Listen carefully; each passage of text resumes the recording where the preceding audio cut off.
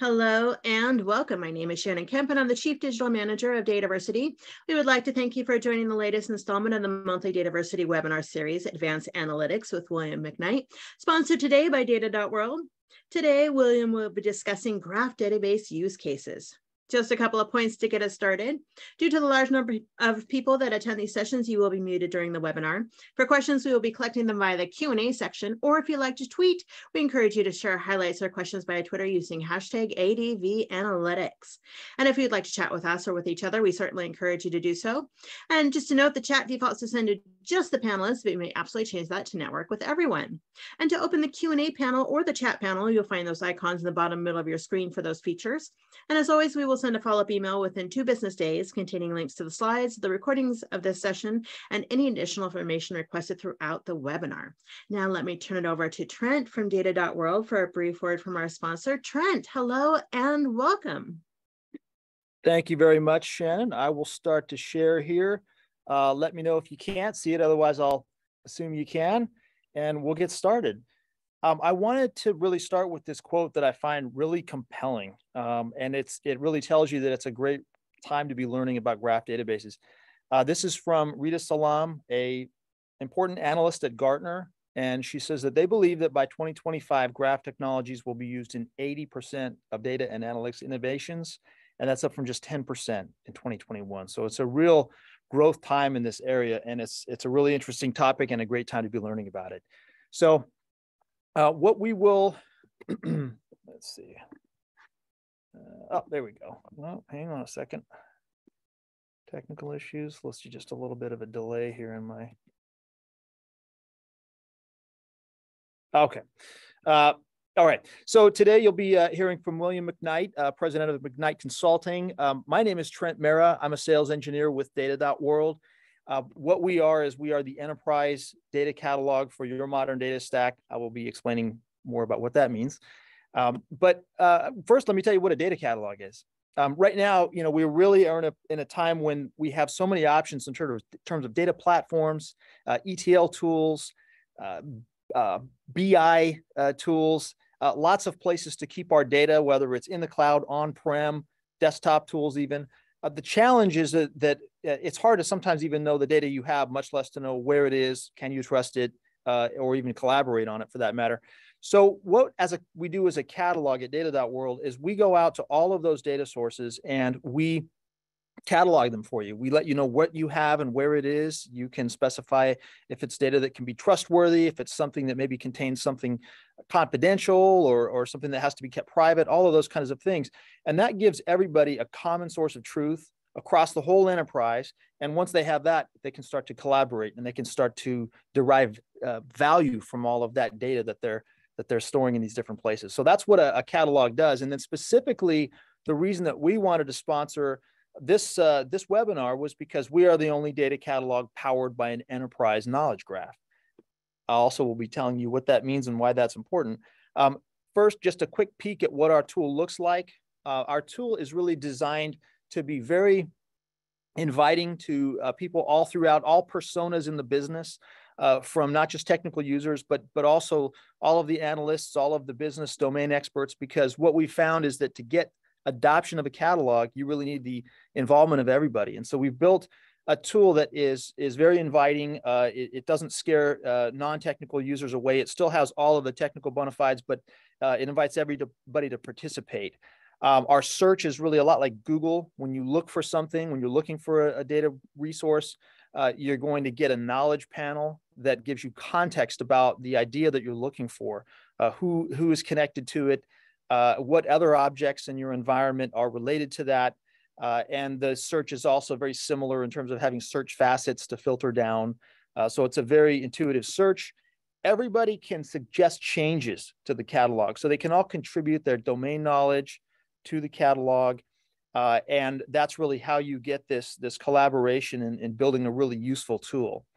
And it's very social in terms of having tag discussion threads all throughout, because we really find it's people plus technology is what's required to make this kind of undertaking work of cataloging all the company's data.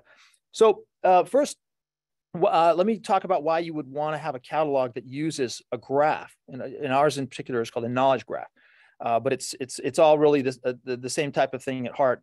The point is that when we're building a catalog, we really have to be able to account for the wide variety of data that companies have now.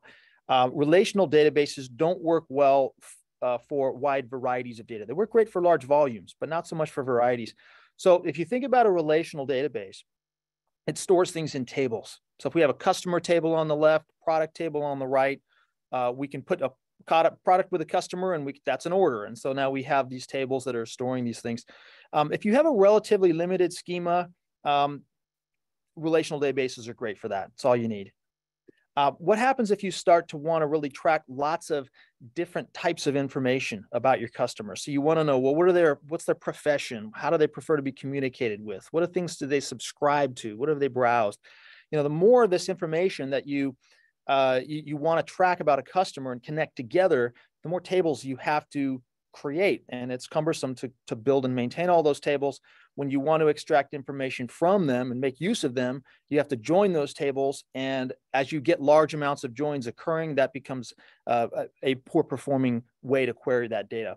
So, in a catalog, we need to connect all kinds of things. We need to connect a column of data to a report that uses it, or a policy that applies, or a process that builds it. It's really unlimited what we might want to connect.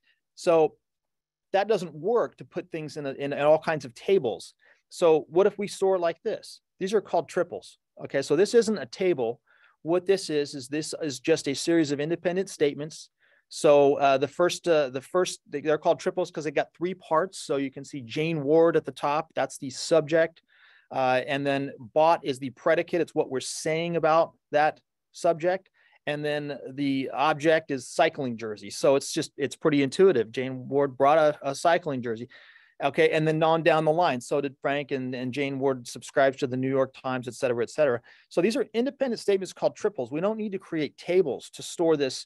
And we can really create these triples about anything that we want to connect in. And so that's really the power of it.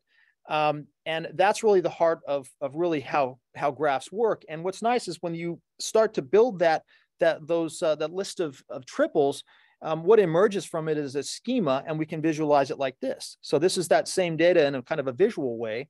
And then what's nice about graph type platforms, the graph type of data model, is it's got query languages, and the one that we use at data.world is the W3C standard Sparkle language. It lets us ask questions about connections in this graph. So which customers have matching purchase and subscription, or a matching profession and subscription, or either a purchase or profession match. These are short path queries is what we call these. The longer those paths get, the more important it is to have a suitable model for it. And that's really what's so great about graph.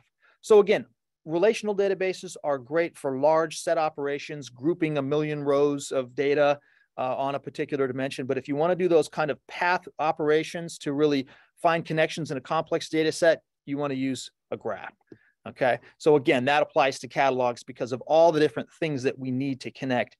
And the last in that list is lineage. That's something that we've added recently to the data.world platform, because lineage is really just a graph type of connection of various tables that were derived from each other, and there's upstream and downstream. And so that's an example, the visual example that we have in the tool, because that's also part of the knowledge graph.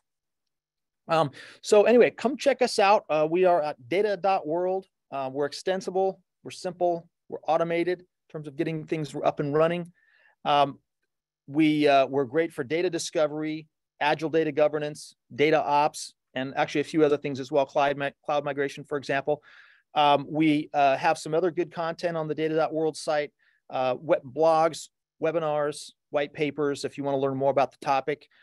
We have a great podcast that's really popular as well. It's called Catalog and Cocktails. I recommend going to YouTube and just starting at the first season, look at stuff that interests you. The lower left there has the kind of topics that we talk about on that webcast. And so if any of those look interesting to you, go check that out. We're on the 4th season now, so people are really liking it. You can see recorded demos of data.world there at the data.world website /resources/demos. We've got customer testimonials. If you do get interested in the real technical part of things like I do, we have a nice Sparkle tutorial as well that really teaches you a little bit of the guts of knowledge graph. And if you were to just Google data.world Sparkle tutorial, that would get you there. So I want to thank you, and I will now pass it back over to Shannon. Thank you so much for kicking us off, and thanks to data.world for sponsoring and helping to make these webinars happen. If you have questions for Trent, feel free to submit the questions in the Q&A section or of your screen, as he'll be joining us in the Q&A at the end of the webinar. Now, let me introduce you to the speaker for the series, William McKnight. William has advised many of the world's best-known organizations. His strategies form the information management plan for leading companies in numerous industries. He is a prolific author and a popular keynote speaker and trainer. He has performed dozens of benchmarks on leading database, data lake, streaming, and data integration products. And with that, I will give the floor to William to get his presentation started. Hello and welcome.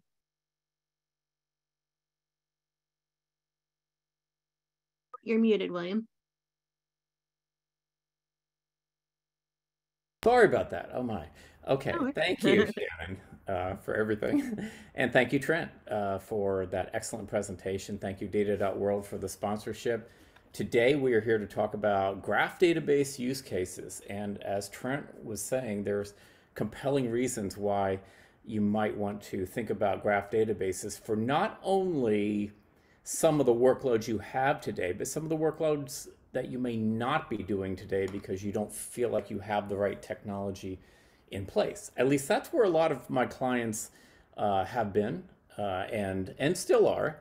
And so we are seeing that graph databases are becoming an accepted part of the standard stack within the enterprise. But it does take some time, it takes some knowledge, it takes a great fit to a workload.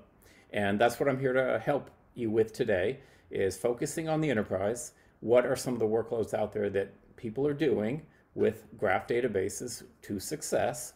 And maybe that will stimulate some thinking on your part of where you can take your graph database journey, whether you've started it or not.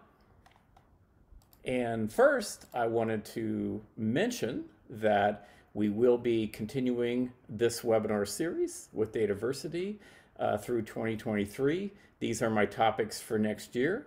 And as you can see, I hope, they are pretty relevant to the modern data architect, the modern data analyst, the director, the VP, the CIO, CTO, etc. All things that I come across in my practice. I've tried to time them out to where we have some projects going on where they may be hot and heavy at that moment, and I may have some things to say and share from industry.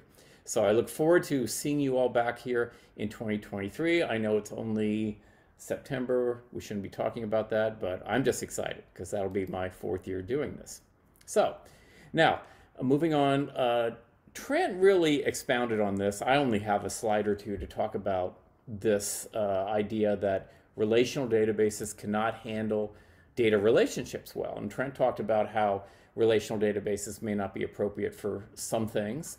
And I'm focusing on data relationships because that is the essence of a graph database. It handles great relationship management. So we're going to see that as we go along here. But first of all, let me, if Trent hasn't already shot this dead dog, I will go ahead and bury it. You cannot model or store data in relationships without complexity. Performance degrades with the number and levels of relationships and the database size with relational databases, that is. Query complexity grows with the need for joins, and adding new types of data and relationships requires schema redesign, increasing the time to market. So this also gives me an opportunity to talk about, well, what about the graph add-ons, as I call them, that a lot of relational databases have added.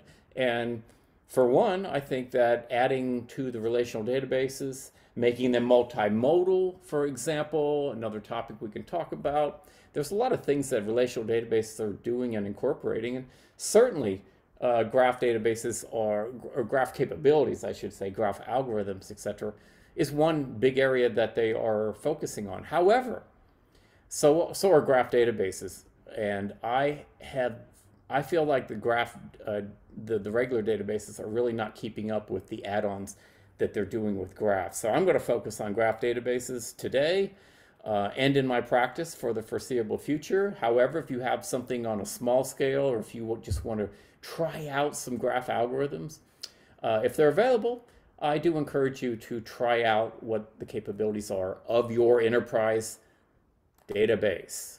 Okay, use the right database for the right job. This is basically a theme of advanced analytics, right? Use the right database for the right job. Over here on the graph side, the side we're focusing on today, it's connected data.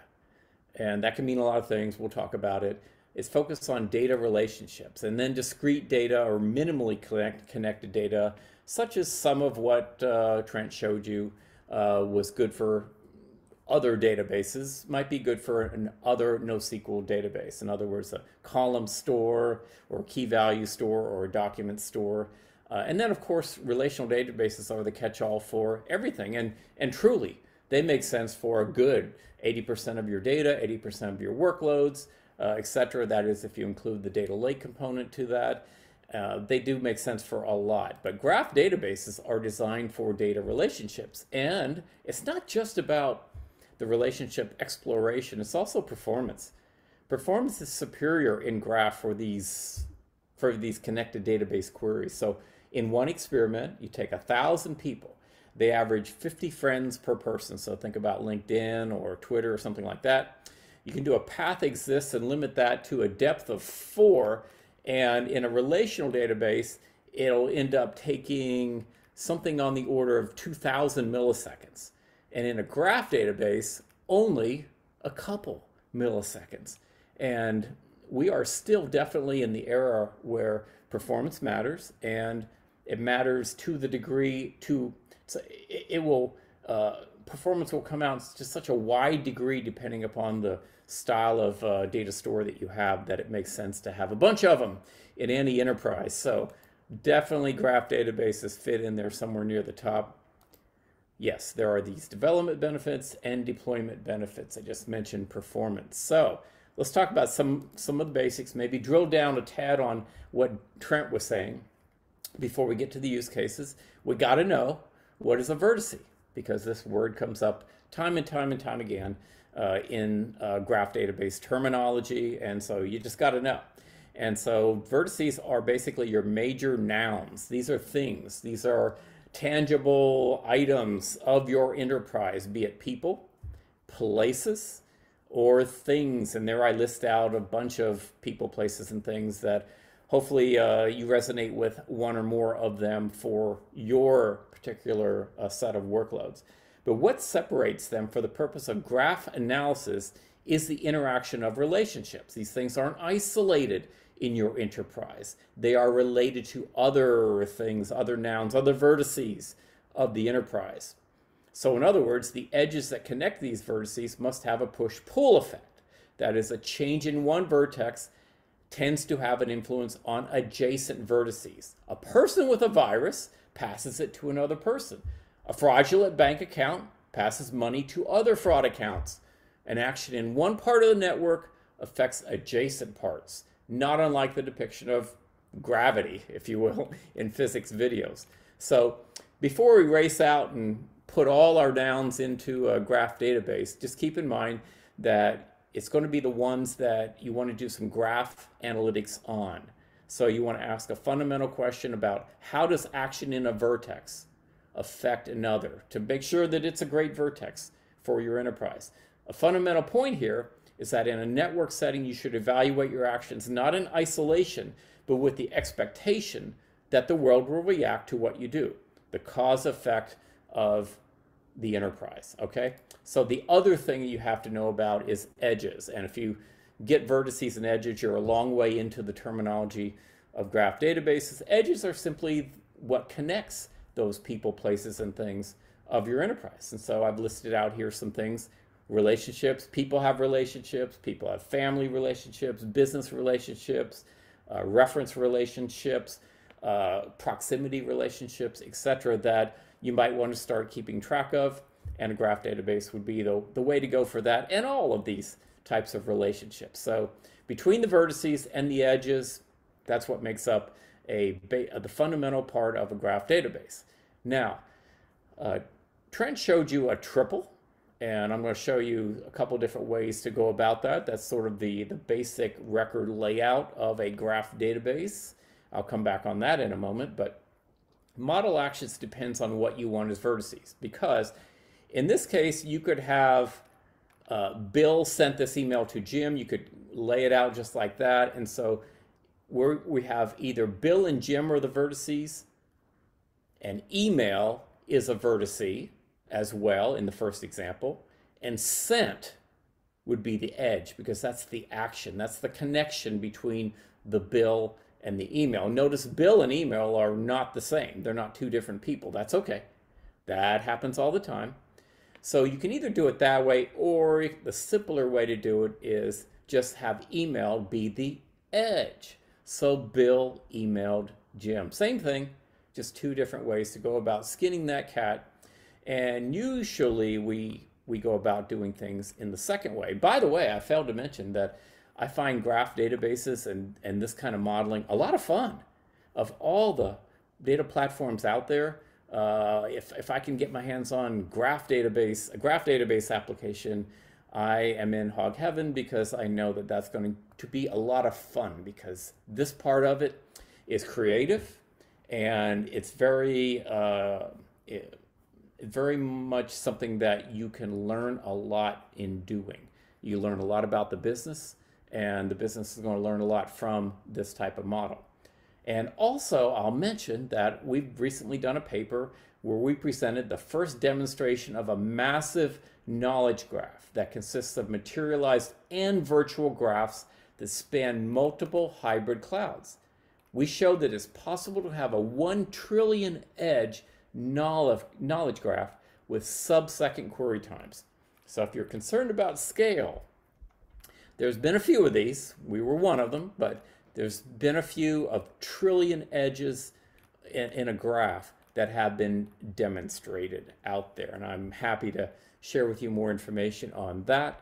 These things definitely scale. Speaking of scale, first of all, I'm going to show you one of the two types of models for a graph database. So if you're wading into graph databases, you got to choose between a property graph or a semantic graph, also known as some other things, which I'll get to on the next slide. But first of all, a property graph. Here we see a domain model for a property graph. And this is Northwind, so you should be somewhat familiar with all these things here. So in this property graph, you have entities, which are the vertices, also called nodes, and you have the links between them, which are called relationships, also known as edges, as I talked about before. Nodes and relationships, or vertices and edges, can also contain properties and attributes, as you see in my domain model, right? Okay, so that is different from the semantic graph, which I'll show you in a minute.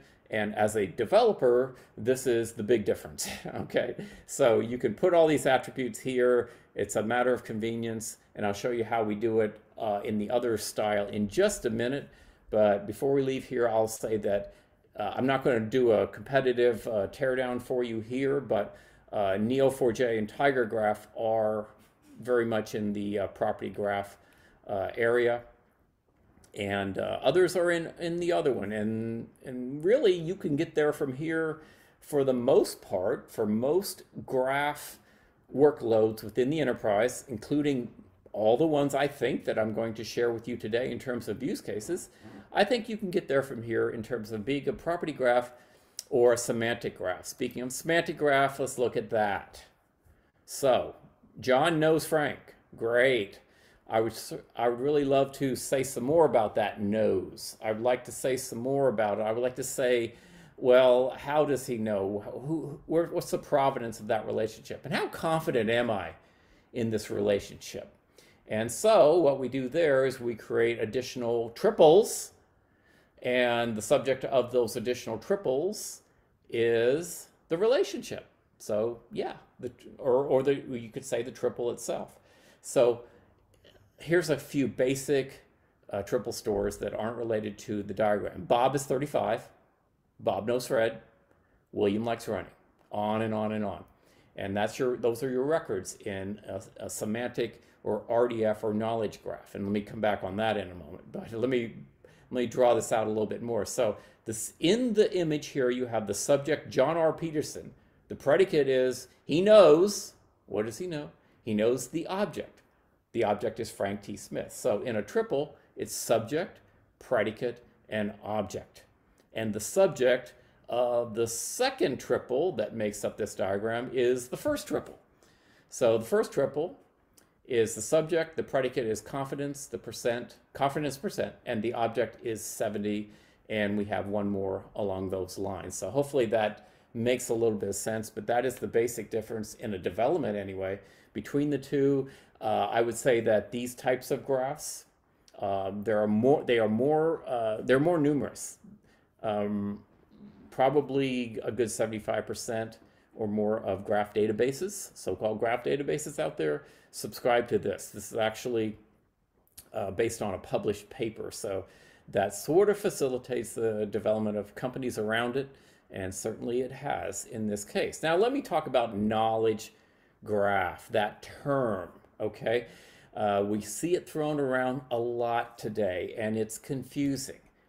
There are a couple different places that people could be coming from when they're talking about a knowledge graph. The first is it's simply a semantic or an RDF knowledge graph. That's a knowledge graph, and that's what I'm going to use, okay? But also, there are graphs that might be property graphs that provide knowledge to the enterprise. And some people call those knowledge graphs because they're full of knowledge. And certainly semantic graphs, RDF graphs, can be full of knowledge as well. So anyway, I always try to help you with, once you leave the webinar and you go back out there in the real world, people are going to be talking about these things. I always try to help you understand that there's no one size fits all necessarily with a lot of the terminology in our industry. And I want to help you understand and navigate that and continue to learn. Continue to learn, not be handcuffed by, William gave me a definition and I can't think of anything else. I'm trying to fit what you just said into that and it's not working, and I don't want that. So I'm giving you both. The other strong aspect of graph databases beyond the modeling, the performance and all that is the visualization. Now, I'm not a visualization expert. My data analysts certainly enjoy this, and I mean business analysts. I mean analysts at our enterprises that are using the graph databases that are built. And they can do so much with this. I'm not going to focus on it today, but they can, zoom, drill in, and get all kinds. As you can see here, by default, this graph has color-coded different sections of the graph, which would be impossible with a relational database. And so these are just wonderful features for an analyst to learn more about the business, learn more about the relationships, the paths, and so on. And I'll leave you with that. Now let's talk a little bit about the algorithms. Now I'm not going to draw out all the algorithms here today. That would be a full day or two of training. But you need to know something about the basic algorithms. And the reason why I always want you to know more about algorithms when it comes to graph is because it helps to demonstrate the capabilities around showing you the relative importance of the vertices and edges in the model. And that is a strong but often overlooked value of a graph database. So let's start with PageRank, and I'll go quick because I feel like by now probably most of you have already seen something like this or have learned about PageRank in one way, shape, or form. So I'll go quick, but I got to lay it out. Okay, you got these 4 web pages, and by the way, this is how, I don't want to say I know how Google does it, but this is kind of the foundation of how Google does their relative importance searching. And so when it determines what's going to show up near the top when you search for a keyword, it does something like this for us. And so page A references page B. This could be I don't know, pick a website. IBM.com references McKnightCG.com. Yay for McKnightCG.com, right? I might reference page C. If I'm page B, I might reference page C, which is, you name it, Oracle.com.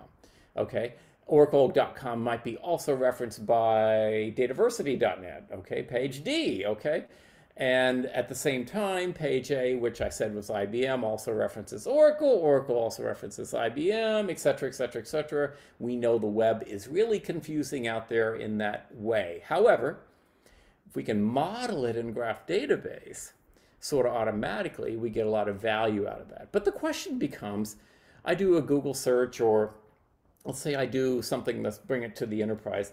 I try to find out which products are more important out there. Okay, and I'm not necessarily doing website reference here, but I'm doing something else to try to figure out which page is, which product, which page, which person, which etc. vertice is most important in my network. All right, so I'm going to do something here. I'm going to take 85%. You might say each page is given $1 when they start out, and they can start spending that dollar however they like, but that's all they got to spend. So page A references a couple of pages. So they're going to give whatever it is, 42 cents, 42.5 cents to each page B and page C. Divide by 2 because they have 2 outgoing links, right? See, this is the mechanism that Google would use to make sure that we're not out here creating a bunch of dummy websites that have no reference from any other website, and we're pointing that at our website to try to get credibility for the website. Yes, that's how people did SEO in the early days, but that's sort of been stamped out by now because you got to have credibility around those pages, because PageRank will smoke that out.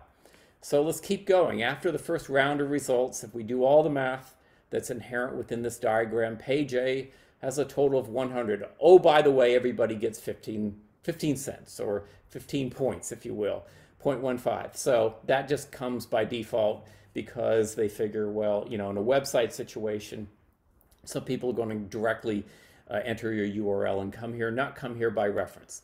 Anyway, going on and on and on through about 20 iterations, you find out at the end of the day that page C was the most important page, right? Because we keep iteratively finding out, well, that page referenced me, but how important is that page? Well, that page is important because other pages referenced it. Well, how important are those pages that referenced it? And, you know, you can kind of go crazy without a graph database. And so we find out that page C is the most important, 1.577. And it's the most important one because it has all these other pages out there referencing it, A, B, and D, and they're not all dummy pages like, well, page D looks like it's not very important, but page A is important, and page B is somewhat important, and they reference page C. Okay, so that's a great example of a graph algorithm. Always my go-to example because it just brings out so much. And the rest of these are kind of plays on that, where we're trying to figure out what's most important here.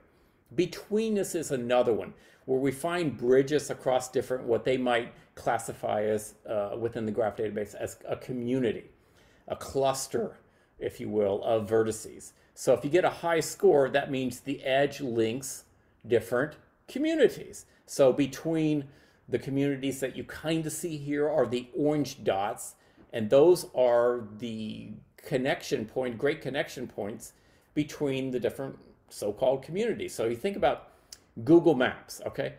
This is how Google Maps does it, okay? They find the distance between 2 locations and all the alternate routes, and then they figure out, okay, where are the traffic jams, and that's going to make the vertice, make the edge a lot thicker because there's a lot more going on there, and we want to avoid that. We want to go down nice thin edges to get to where we're going. So betweenness is the way to do that. It's a centrality measure, so-called centrality measure of a vertex within a graph. Betweenness centrality quantifies the number of times a node acts as a bridge along the shortest path between 2 other nodes. Hopefully that makes sense. So you can get there from here. Closeness is similar. Okay, it's the shortest path between any 2 vertices. So what is the great connecting point between me and you on, let's say, Twitter. We're all connected. If you're on Twitter, you know, we're connected somehow. You know, maybe we're directly connected. Maybe we're connected through somebody else who's connected to me through somebody else, et cetera, et cetera. Some of us have heard of the game, the parlor game called 6 Degrees of Kevin Bacon. Okay, this is that played out in the enterprise, right? So it's where players try to find the shortest set of connections from any actor to Kevin Bacon based upon the movies that actors have starred in together, and you can throw in directed by and blah, blah, blah. So an actor who has co-starred with Kevin Bacon is considered to be 1 degree away, while an actor who has co-starred with actor X is 2 degrees away, and so on. And the same can be applied to any social network, etc. So we find out how close people are, how close any two vertices are. How about products? When we want to pitch the next best product, when Amazon wants to pitch us the next best product, or eBay, based upon our purchase pattern. Well, it's not just our purchase pattern, right? It's everybody's purchase pattern to date.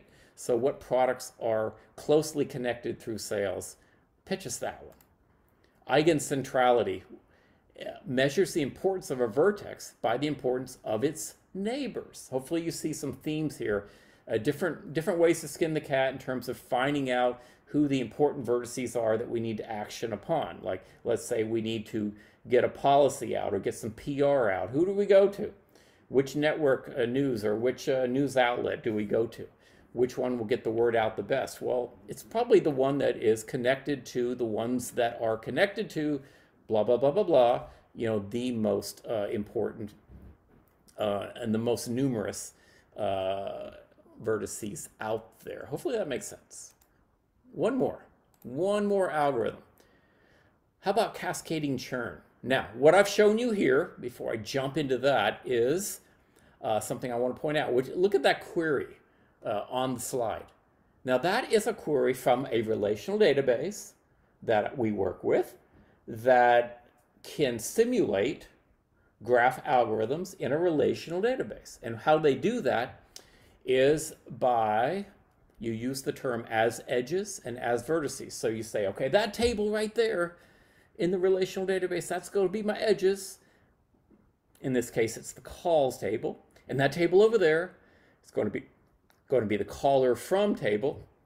Those are going to be my vertices, etc., etc. So you see how that all plays out. Now, obviously you get the advantage of graph algorithm there, but you don't get the advantage of everything being stored as a triple store, which highly facilitates these graph algorithms. So the performance for one thing is going to be pretty slow and something like that. But anyway, if that's what you need and that's all you got right now, then you can check your relational database to see if it has anything for you like that. Now, back to cascading churn. If two people churn, what is the likelihood others will? Who are they connected to that might churn? The two churners affect the central influencer because they're directly related.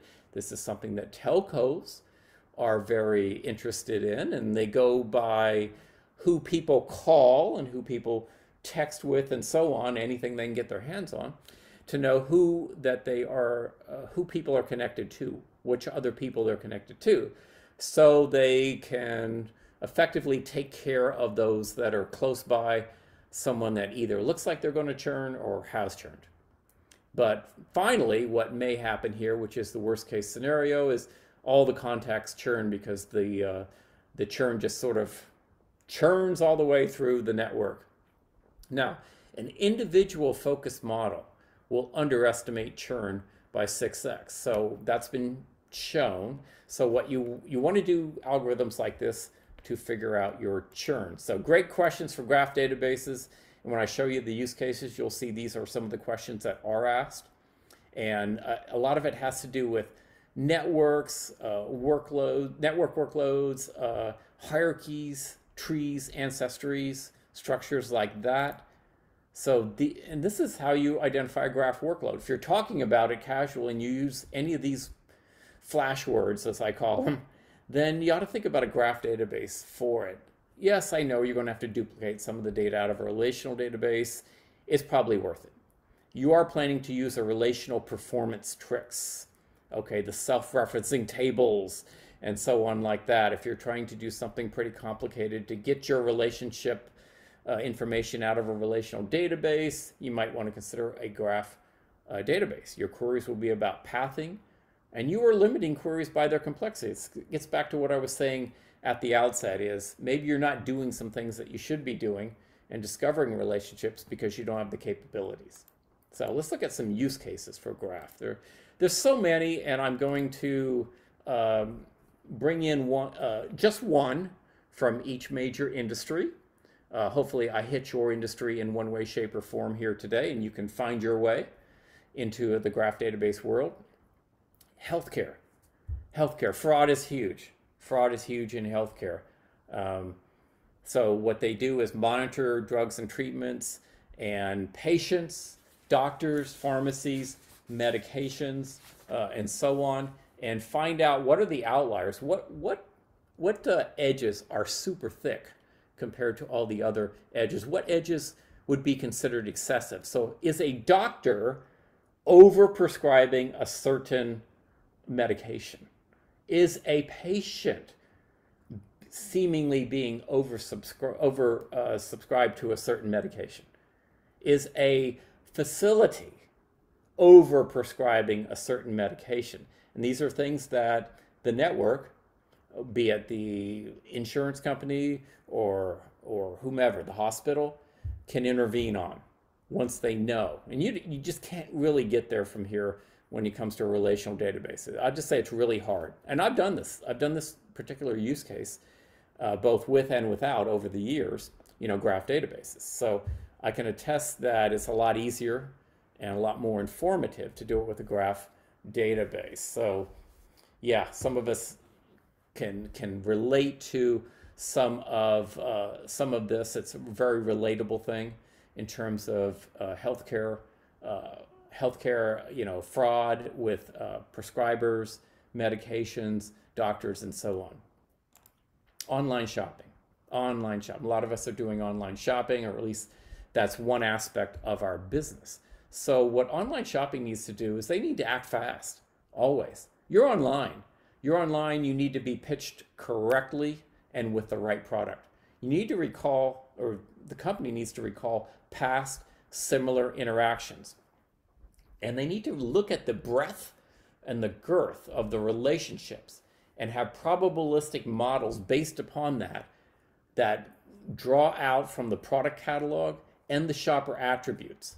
And so what other things might we need to know from a shopper in order to understand where to drive them in our product catalog and where to drive them into our promotions, etc. So when a shopper searches for, let's say, red purses, for example, the app needs to know what details to ask about next, such as type, style, brand, budget, or size. And these are nodes in a property graph. That's it. And it accumulates this information by traversing through the graph. The application is continuously checking inventory for the best match. That's also another factor that comes into what you're going to pitch. What do you have available? And what's going to get there in the time frame that this customer will expect. Great stuff. Now, here's a major insurer. They needed insight into their risk environment. Now, there's a lot of risk in insurance, as you might imagine. It's all about risk, right?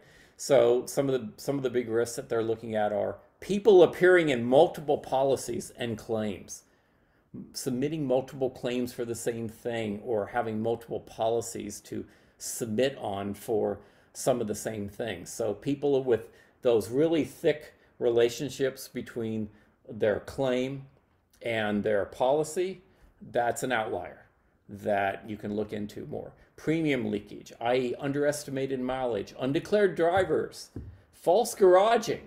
That's where you say the car is parked in that good neighborhood over there, but really it's parked out front here in a not so good neighborhood, trying to get a better rate. Okay, so there's a lot of factors that you can bring to play here in a graph database to understand what's normal. What's some of the normal attributes for a car in this area, for an insurance policy in this area, and padded claims. What's normal for a claim of this nature? And that's evolving, believe it or not. And so padded claims are clearly a huge risk to an insurance company. They can save millions by taking 1 percentage point off of any of these major risks. And they're doing so largely with graph databases and third-party data, by the way. You might be thinking, well, how are they getting a lot of that data? You know, they only know so much. That's true. But there's a lot of third-party data that they're bringing to bear and getting in their graph databases. They have a policyholder graph with all the risk indicators on there, and the risk indicators are spread around in the graph.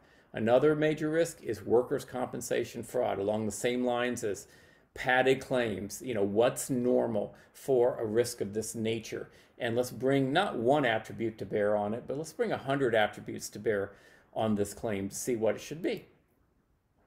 Now we have television, media, television, magazine, and media. So a modern big media company. So they need to obviously pitch the right stuff. They need to schedule the right stuff. It's going to draw people in. They are increasingly having opportunity to be much more personalized in their approaches, and that's only going to drive much more of this personalization through graph databases.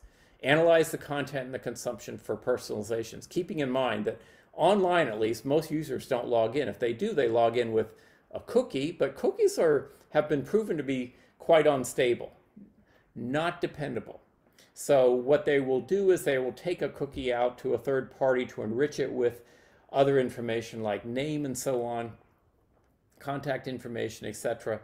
And this whole thing, they need to continually vet the third party data. They can't just take it and go with it. They need to continually vet that. And graph databases are great for that. They're great for determining the valuable connected providers and audience segments. Which providers and which audience segments are driving the most eyeballs, the most viewership, the most revenue. Enabled evaluation of the accuracy of vendor data. So vendors will provide data on their supposed viewing. I had a great client, Nielsen Media Research. So I got right in the center of a lot of this kind of activity because they're still on top in terms of informing providers what the viewership was, right? So yeah, these companies want to cut the cost of using unreliable data. So they're double checking on Nielsen. They're double checking on all the data that they get in that kind of way. So this particular company began leveraging a community detection algorithm called weakly connected components, or WCC. And they used that to find subgraphs within their multi-billion node data set that can be attributed to distinct profiles. And then they use the more accurate profiles to create audience segments, which is the holy grail of any media property's advertising business. So a weakly connected component is a subgraph of the original graph where all vertices are connected to each other by some path. Okay, I hope that made a little bit of sense. That's another of the 100 algorithms that I didn't show you about within a graph database that is particularly relevant to this industry. Now let's look at cybersecurity. Now this is probably my only example of a vendor company and how they use graph databases to do what they do for their customers. Of course, data.world does this with their data catalog. And I think that is great. Hopefully you can see the power of a graph database. And it's not going to be easy for some to change over from a relational database foundation to a graph database foundation. So I think data.world is absolutely onto something there, and I look forward to seeing more about them and learning more. But anyway, in the cybersecurity world, the services they provide are threat intelligence, endpoint protection, and disaster recovery, etc. And they use third parties, and heck, these companies are third parties. The cybersecurity company in this case, is a third party. And their IP is really understanding the web. And they don't do it alone. They all kind of partner and share information and so on. And it's kind of like that. So cybersecurity companies need to understand the web. They need to understand where what websites are starting to alert because of cyber threats, what people are behind those websites, what people are connected to people behind those websites, where are the troublesome individuals, where are the troublesome websites, who works for who, upon what devices and what IP groupings are some of the bad activity happening, and they need to protect their clients from that activity. And it's a judgment call. You don't, right? You don't want to protect too much. You don't want to overprotect. You don't want to underprotect. So they need information, and graph databases are how they get the information that they use to do their job. Automotive, wow. We're all doing predictive maintenance out there if we have any kind of manufacturing. Automotive is no different. They need to identify which robotic parts were about to fail so they can replace the failing parts all at once. All at once. So what parts are connected? So this is a virtual model of a physical car, and you can do this to anything mechanical. So the radiator, for example, in your car, it dissipates heat that builds up in the cooling system, right? As coolant runs through the radiator, the walls of the internal passageways start to develop a thick layer of residue, and debris running through the cooling system may also cause a blockage. When this happens, the radiator's cooling ability drastically decreases. And when one component fails to work properly, other parts throughout the cooling system also run that risk of failure. So the parts that commonly cease working after the radiator goes bad are the thermostat, the water pump, and the heater core. And that's the extent of my automotive knowledge. But anyway, there's probably 100 other connections like that under the hood of my car and your car. And just imagine taking this up to an airplane level or a ship level or something like that. So this is all kind of known. You know, what I just said about the radiator is kind of known, right? But with the graph, you can identify more subtle connections, and you can identify similar parts as well throughout the car that may or may not be connected, but they're similar. And if they're similar, maybe they need to be replaced when you're replacing something that's related. One more for you, actually two more. Pharmaceutical research. This is a lot of fun because we're talking major big data sets here. We're talking DNA now. And DNA contains all the genetic information for an organism to develop, function, and reproduce. It encodes this information as a specific sequence of nucleotide bases. So scientists have found the first genetic instructions hardwired into human DNA that are linked to being left-handed. And everything else that we are is eventually coming out of the wash in terms of all the DNA research that is going on. So, but there's so many cells inside DNA. So I've worked in pharmaceutical research companies where scientists will absolutely completely focus on a very small subset of the overall DNA, and that will be their career, okay? But you need to put those pieces together across the organization. So sharing that knowledge, having a common place, a graph database where all the information can go and be shared inside the organization really facilitates research and accelerates progress. So graph allowed bioinformaticians to more easily identify useful signals within large sets of noisy data and to answer highly specific questions. And this is going to really help us all when it comes to all these diseases that are based in what this can solve, like cystic fibrosis, et cetera, so much. And finally, I'll give you a financial services example. Anti-money laundering, that's huge. And it's been, I won't say it's been stamped out, but it's been suppressed a bit anyway due to graph databases. But those graph databases will have to stay in play because this activity will absolutely continue. So we're talking about looking at companies with unknown owners, trading partners that exist in high-risk geographies, customers that are associated with a high-risk entity, and creditors in a high-risk geography, et cetera, How do you know those things? You know those things through connections.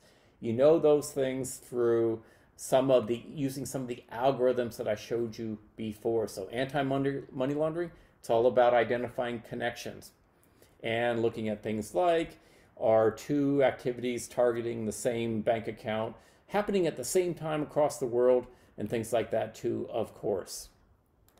But I want to summarize here and get Trent back on and see if you have any questions about all of this. My summary is that graph is a fast-growing data category. It's all about the use case, and these are some of the ones that are good for graph. There's one out there in your industry. There's one out there in your industry. Didn't even get to things like real-time fraud detection, care path recommendations, personalized offers, energy infrastructure optimization. Another huge area for graph databases. Think about all the connected components in our energy grids. So reimagine your data as a graph. The whiteboard model is the physical model. You can go to a whiteboard, do that category graph, and then you can drill in and fill it out with all of the vertices and edges of your enterprise. And remember PageRank. If you forget all the other algorithms, remember PageRank, because that will help you remember that graph databases are good for prioritizing the components of your business, the vertices of your business. And back to you, Shannon, for any Q&A. William, thank you so much for another great presentation. I'm going to try and fit as many questions as I can here in the next few minutes. Some great questions coming in. How are you differentiating knowledge graph and graph database? Yeah, that's the big question, right? So I tried to do that on the slide that I was talking about semantic graphs and RDF graphs. I am distinguishing that by saying that semantic and RDF graphs are knowledge graphs, because that's how a lot of people out there, I would say probably most people, are referring to a knowledge graph. That's what they mean. They don't mean a property graph, they mean a semantic graph. However, keep your head on a swivel on that one, because it's quite possible that somebody could refer to a property graph as a knowledge graph because it generates knowledge, and that's okay too. I'm just saying where I come from. Anything you want to add? No, I think that covers it. Awesome. So how to deal with circular dependencies, loops, are they okay or not? Do they have performance penalties? My quick take on that is that I think we even saw some circular references within the examples that I gave, and maybe that Trent gave, and that's perfectly fine. And graph databases are a great way to manage that and understand that kind of reference. So it's perfectly normal. Performance hits. I mean, it is what it is, right? The data connections, they are defined by your business, and if that's how your business is, that's what you need. And then the only question really becomes, well, how is what I need to do to that data, which represents the business, what is the best way to go about doing that? And I think if you do that, you find out that it's graph databases.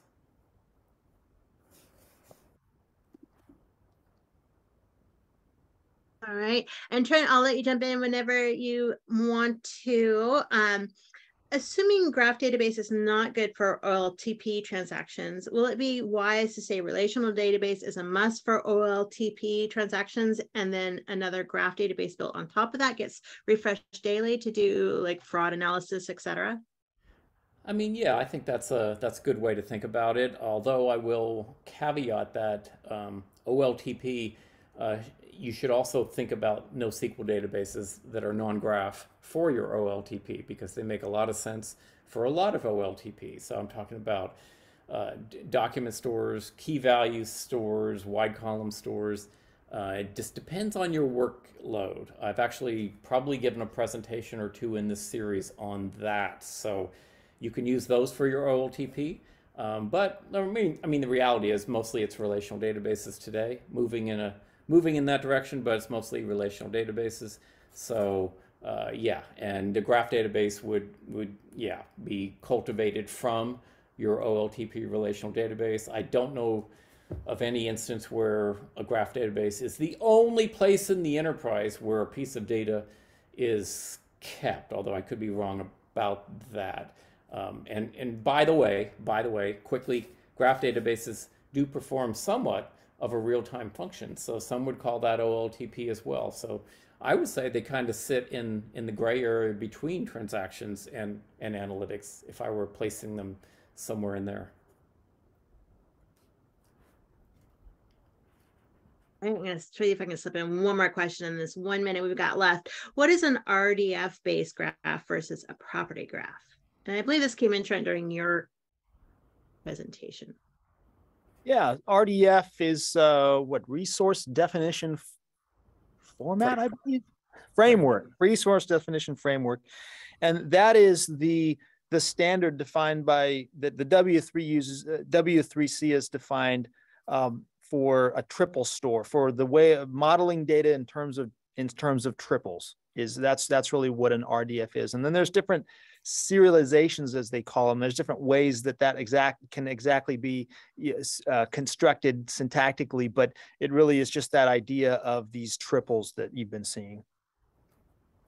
Yeah, and I'll just add on that there are reasons for it, which we don't have time to go into, but you cannot have attributes on a relationship or on the vertice themselves, and so that's why we did the what may look odd at first thing that we did on that one particular slide of mine, where we had the relationship itself had relationships out to other vertices. So that's how you have to model in the RDF world.